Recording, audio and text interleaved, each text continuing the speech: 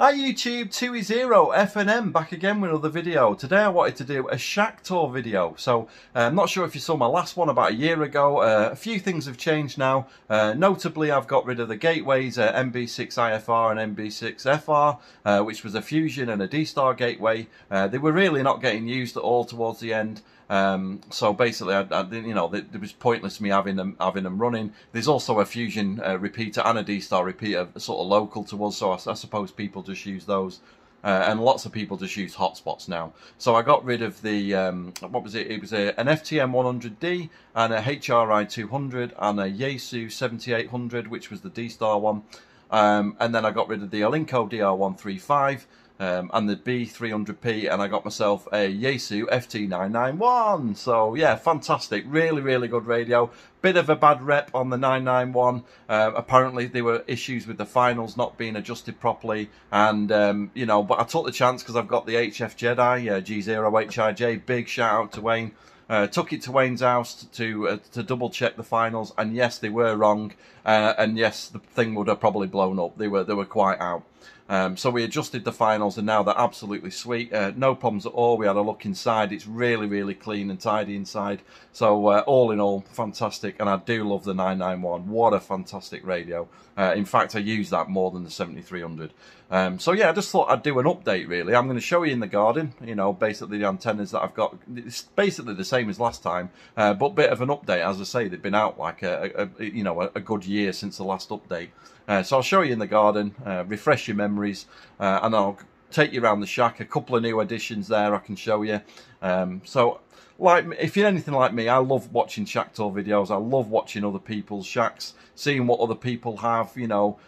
Mine's a very small space. You know, you might think, God, that's so small. I don't know how you deal with it. Some people's shacks are massive, you know, radios all over the place, you know, really good. But, you know, everyone's different. Mine's very simple, but it does everything I need to do. So without further ado, let's take a look around the shack. Right, so there's my little corner of paradise. So that's my little shack there. So I got this for my 40th birthday. I'm not sure if that was in the last time. But yeah, my wife got me that for my 40th birthday. Absolutely fantastic neon sign. Really looks the part in the corner there. This shelf at the top is absolute a disaster. So, you know what I mean. I suppose everybody has a part of the shack where it's just full of crap. Loads of rubbish all over the place. I keep all my microphones, a couple of old Raspberry Pis, you know, just like me sort of logbook, my old antenna, just all sorts of rubbish up there. Also, Wayne G0HIJ, I keep shouting Wayne out, don't I? He's going to get a big head. But yeah, the ICOM 7300. I've got a few brochures in here. Wayne went to the rig rally, is it Newark? And he got me a few brochures and the hat that you saw me on the intro, so he got me that hat as well. It's nice to keep these things. So he got me a Yaesu 101 MP, just a couple of the things that I'm really interested in getting. Goals, definite goals. The 101 MP, I mean the MP is probably useless for my my license level, but that's just the one I'd want to get if I could. So yeah, that's the shack. This is my HyperX microphone. Obviously I don't use this for ham radio. I do a lot of PC gaming. I also stream on Twitch. So if you want to find me on Twitch, it's just M6CEB on Twitch. You're more than welcome to come and say hello. You know, you might not be into gaming, so that's absolutely fine. I don't mention it that often, but usually on a Friday, Saturday night, I usually stream over there playing just, you know, rubbish games really, just passing the time of day. So let me just get me seat. So yeah, that's the PC if you're interested. The PC I use is a Ryzen 7 3700X, 32 gig of RAM and an RTX 2080 Super. So that's basically it. This is a sensor panel.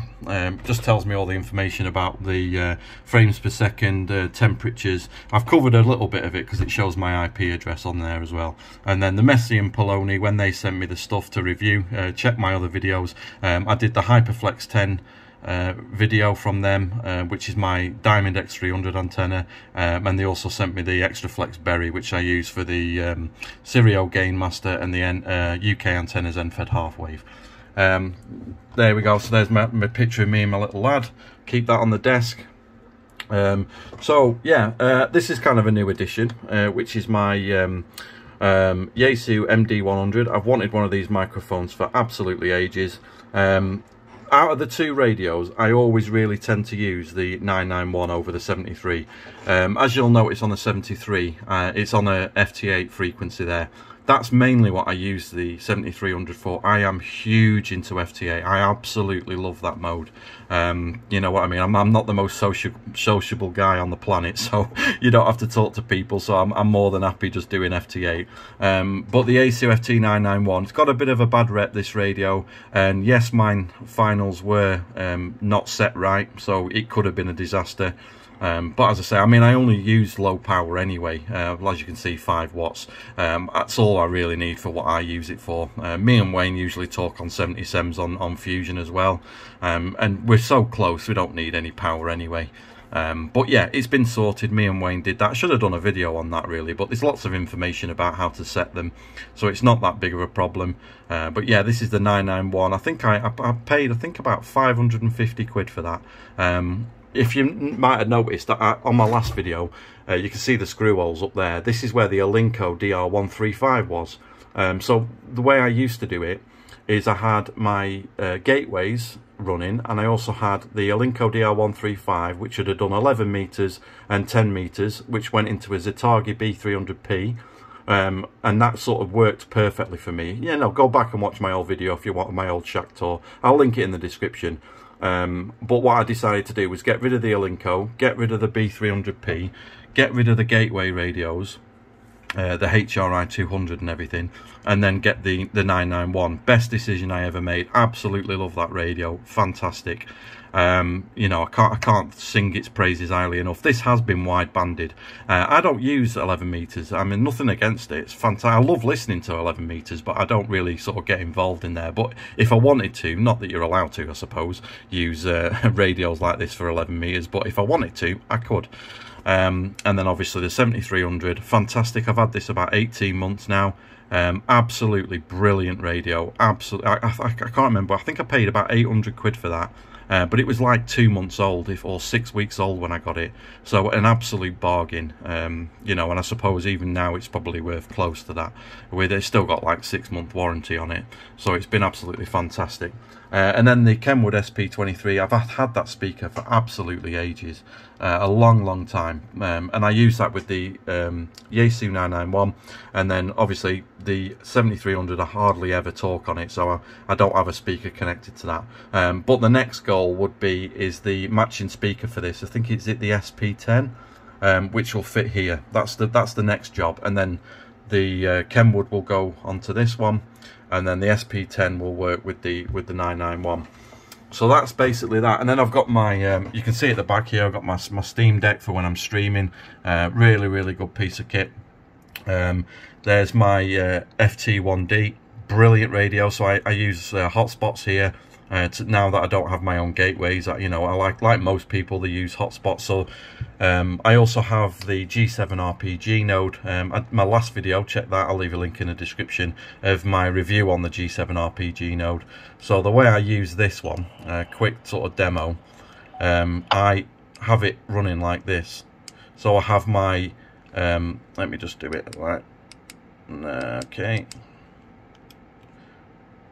Yeah, so I have my hotspot frequency on the top, in DN mode, and then I have the, sorry if it's not focusing, and then I have my Echo Link node, All-Star node on the bottom, so I can listen to both at the same time, or monitor them both at the same time. But yeah, fantastic. And then I've got my Retivis radio, not sure on the model number of this. And I did use this to just use the node by itself without having to use the FT1D. But obviously, you know, comparing radios, there's no comparison with the Retivis and the Yaesu. So I prefer the audio quality, the microphone quality on there to use with the All-Star node. But you know, it's got its own radio if I wanted to. The trusty HD1, I've had this radio absolutely ages. The first review on the channel was of this radio, so I've had it about 3 years now. Absolutely brilliant. And then I've got my ID for 31, which is just a 77s radio, just standard 77s. I think this is the +2 model, so I think this is the latest ID31 they do. But absolutely beautiful. Obviously the 51 would have been ideal because it's 2 and 70, but I only ever use it for my hotspot anyway, and it works fantastic. And then up here we've got my photo frame with all my awards for my FT8. As I say, I'm hugely into FT8. If you've not tried FT8, I suppose most people have now, but it's fantastic mode. It really, really is good. I also try a bit of PSK and all that sort of stuff. I really enjoy it. And then these are basically my charging cradles for my radio. So we've got the Yaesu one here. This is the Alence HD one, and then this one is for the Retivis, and then the wire. I don't have a charge dock for the ICOM ID31 yet, or a spare battery. As you can see, I've got a couple of spare batteries for the Yaesu, spare battery for the Retivis, and another spare Alence battery there. But on the ICOM, I don't have a desk charger or a spare battery, so that's next on the list. Another thing that I got is the Hamshack Hotline. Now, you might not have heard about this. I mean, I hadn't heard about this. But it's like a voice over IP service. It's called Hamshack Hotline. There's a YouTuber, you might have heard of him, Andreas, M0FXB. I'll leave a link to his video series, or I'll leave a link to his channel. He's done loads of good videos, but he did a series on the Hamshack Hotline, how to set it up. I mean, I could do one as well, but obviously he's covered it so well, so that's why I never really did a video on this one. But it's fantastic. So you can get All-Star on it as well. And you can basically dial other radio hams, like Wayne G0HIJ's got a Hamshack Hotline, so we can call each other sort of privately, or you can use different reflectors. Node Mike 0 Juliet so Kilo this is Tango connected. This is the Freestar network. So if you googled Freestar, as I say, I can leave a link in the description. It has loads of ways of linking it. You can link it via, you know, Fusion, D-Star, DMR, Hamshack Hotline, and they just give you an extension number, and you dial that in, and now we're obviously connected. I think it's *79 to transmit. Obviously now it's just receiving, even though it looks like it's on, you know, on a call. But the audio quality on that is absolutely fantastic. I highly recommend them. They do offer accept donations for Hamshack Hotline, so if you find it useful, you know, donate them a couple of quid. They are really, really good. So that's that. So that's basically my shack. Not a massive lot's changed. I suppose I got rid of the gateways, got rid of the Alinco radio from up there, and the B300 which was here. They're all gone now. Just consolidated it into 2 radios. So the way I use it, my end-fed half wave goes into the 73, which will give me 10, 15, 20 and 40 meters, and then my Yaesu will give me 10 meters, 11 meters and 2 and 77s. So it's got 2 antenna ports on this radio, so obviously every radio's got something connected to it. I don't have to swap about with anything, and it works absolutely fantastic. So yeah, hope you've enjoyed that. That was just a quick look round the shack. So yeah, we're in the garden now. So yeah, not a lot's changed since the last update video. It's very cold out here today. But what we've done, this spider pole has been absolutely fantastic. So I've had that about 12 months, maybe a bit longer now, and I've obviously got the Messi and Poloni Extra Flex Berry. That's been working absolutely fantastic. So update on the UK antennas. End-fed half wave, so that goes basically all the way up the pole like that.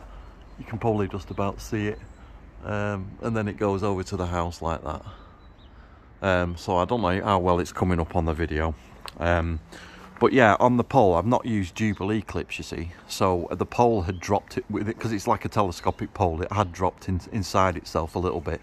So the HF Jedi, big shout out to Wayne, G0HIJ, my dad, he came round a couple of days ago, when what we did is we took this pole down. It's only cable tied to the fence, so I've got it basically holstered to the fence and then cable tied, which works fine. So we took it down, put the pole out, re-taped everything, amalgamated tape to make sure it was okay, and then I waterproofed this up. It didn't need it. It really didn't need silicone, but I had it to spare anyway, so I thought, why not? But these boxes are fantastic. I checked the plug, you know, it's been up a year, so I took the plug out and it was absolutely brand new. No water had got into this at all, but I just thought I might as well, you can probably just see it there, I thought I might as well seal it up. You know, it had a warranty sticker, but it's out of warranty now probably anyway, and as I say, you know, they're cheap enough to buy if I needed to buy another one. He's fantastic, the guy from UK Antennas. I can't rate him highly enough.